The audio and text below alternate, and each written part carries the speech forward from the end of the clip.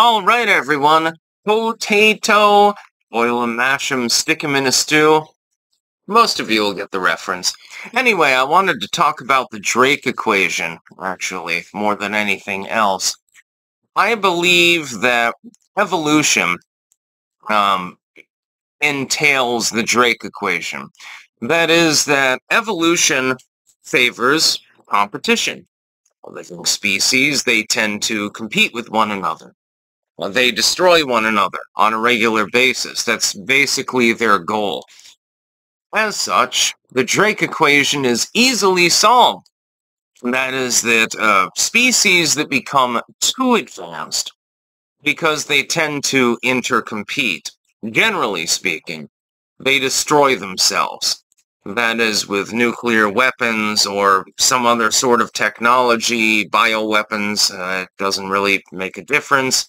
And they tend to destroy other species in proximity to them if they are capable of doing so. For example, you would think of a situation in which the Earth gets hit by an asteroid that's been seeded with some sort of biochemical agent or something like that, and it wipes out most of the human species.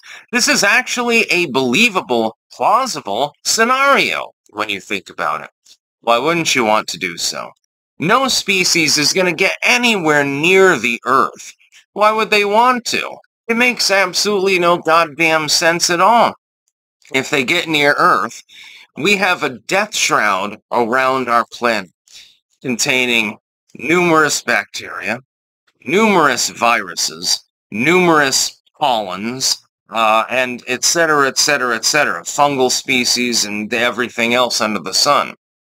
If a foreign race were to attempt to come to Earth, unless they had hazard suits on, which wouldn't make sense because the Earth is already highly populated, if they were to try to explore it, they would die.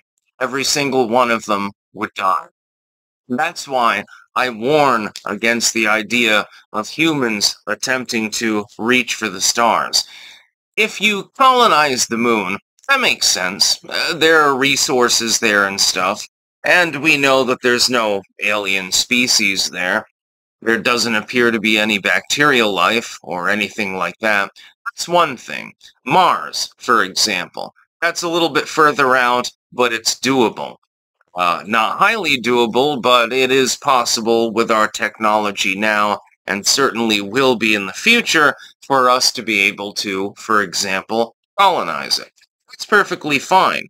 If we can become a multi-world species, we're probably already in the top 10% with regards to species in general.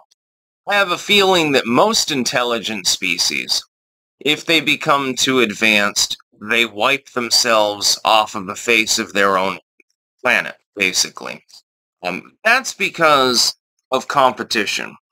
It's because of evolution.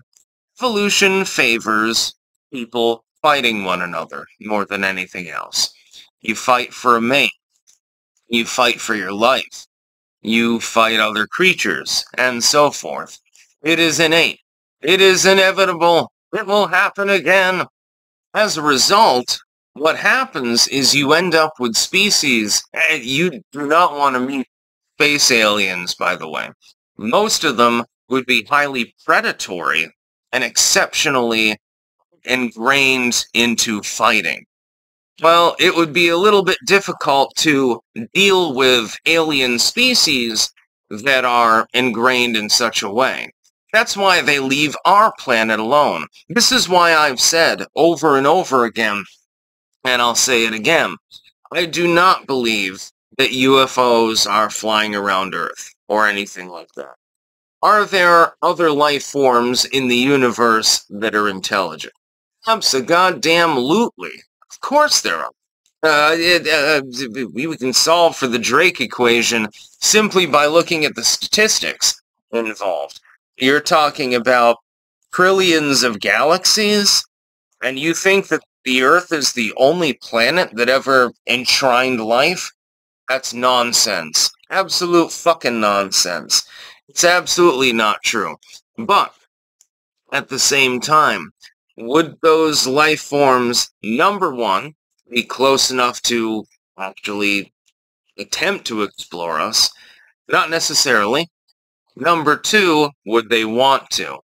If they are advanced enough to understand biochemistry and things like that, they wouldn't want to come to our planet. And if they're not advanced enough to understand that, then they're not capable of coming to our planet. It's as simple as that. The only thing that they could do is fire off an asteroid laden with biochemicals or something like that. And, shit, haha, let's wipe out these hominids, then we can take over their planet. That would be the only other plausible scenario. So we should be careful, actually, because they do exist. I guarantee that they exist. There are millions and millions of worlds out there with life on them that is actually self-aware. Millions of them. Probably more, probably billions. That is a certainty, actually. It's at least in the millions range. I guarantee it. Why wouldn't it be? You think that this world is special?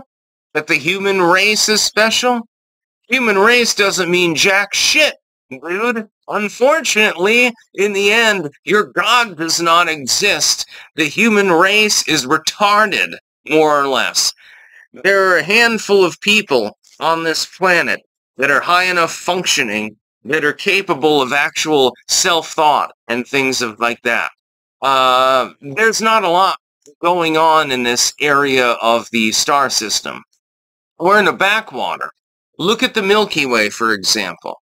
We're on one of the outer bands. If you wanted to find life that was sentient and self-aware and was sort of, had a thing going on, you'd want to get closer to the center of the galaxy. We're on one of the outer bands, dude. We're a backwater. This is basically the this is basically the Alabama of the galaxy, honestly.